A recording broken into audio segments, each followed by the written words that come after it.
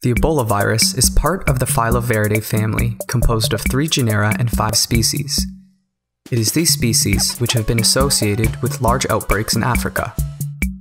But the virus causing the most recent 2014 West African outbreak belongs to the Zaire species. The first documented outbreak of Ebola was in 1976 in Sudan and the Democratic Republic of Congo, where a total of 602 people were infected, resulting in 431 deaths. Since this time, there has been multiple outbreaks ranging in severity and scope. However, the most recent outbreak in 2014 has been the largest to date.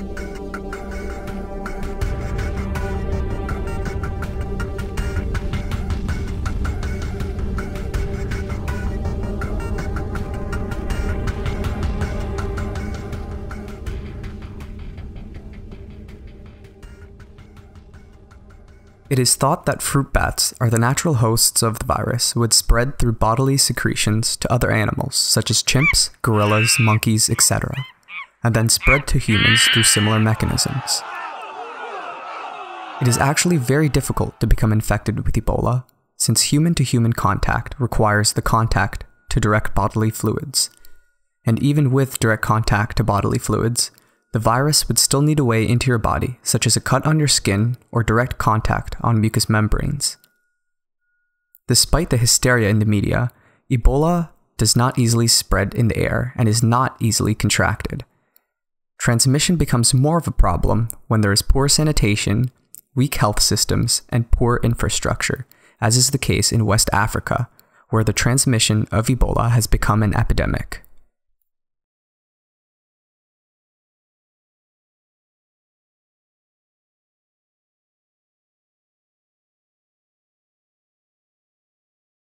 The incubation period, or in other words, the time from infection with the virus to onset of symptoms, is anywhere from 2 to 21 days. Given this, humans are not infectious until they develop symptoms. So the first symptoms are very vague. They include the sudden onset of fevers, fatigue, body aches, headache, and sore throat. And not to add fuel to a flame, but these symptoms are so vague that you would never even expect that you had Ebola. But within the following days, symptoms progress to vomiting, diarrhea, then impaired kidney and liver function, and in some cases, both internal and external bleeding. In terms of treatment, there is no proven effective treatment.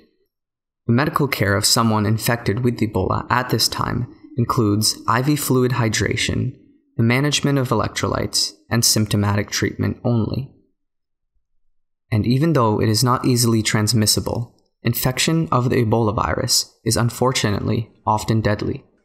Infection with the virus historically presents with a mortality rate averaging around 70%, or in other words, 7 in 10 people infected with the virus will die.